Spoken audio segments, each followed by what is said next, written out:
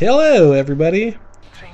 Okay, so today I want to talk about something, but first off, I'll tell you the footage that I'm using right now, or the gameplay, whatever you want to call it, is kind of slow. Um, I start off with two pretty quick deaths, I think, but I end up going 21 and 2, so it's a decent match, and it's only about 5 minutes, so another good thing. But what I want to talk about is uh, I seen the footage of the Kelly Thomas beating. If you guys don't know what that is, go Google it and find look at the images, and then look it up on YouTube. And I remember hearing about this story. I don't know how long ago, but it was quite a while ago. And they had just now they released the footage of what happened, and all I can say is it's pretty damn brutal. It's not like, I don't know, it kind of makes you sick to the stomach just to see what the fuck people do. Like the cops, I don't see how they can get away with these things.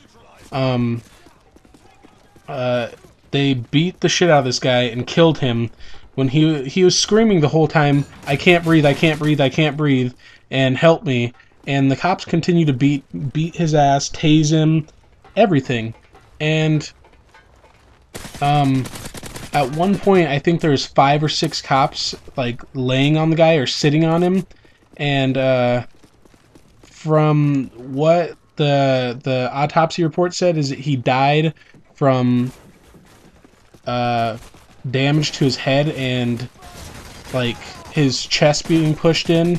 So that's how he died. Pretty much they beat the shit out of him. If you look at the pictures on Google Images, you'll see exactly what they did to him. And he died 5 days after this happened, but he never woke up after he got beat. It's just really a sick thing that can happen. And the cops, the thing that pissed me off, one of the cops that was involved is getting sentenced. His max sentence is 20 years. Another guy, his max sentence will only be 4 years. And apparently the guy that's getting 4 years claimed that the guy they killed was on drugs. Oh yeah, by the way, this guy's a homeless guy too, but they said he was on drugs or something, and they couldn't control him. But when the toxicology reports came back in, or whatever they're called, I think that's what they're called, when those came back in, they said he was not on anything. His system was clean. And yeah, that they killed him for no reason. And in the video, after everything's done, you see a huge puddle of blood underneath where he was. And I don't know, that type of shit just gets my adrenaline going. You can't trust cops in this country. Like, no matter what, they have too much power, and there's really nothing you can do.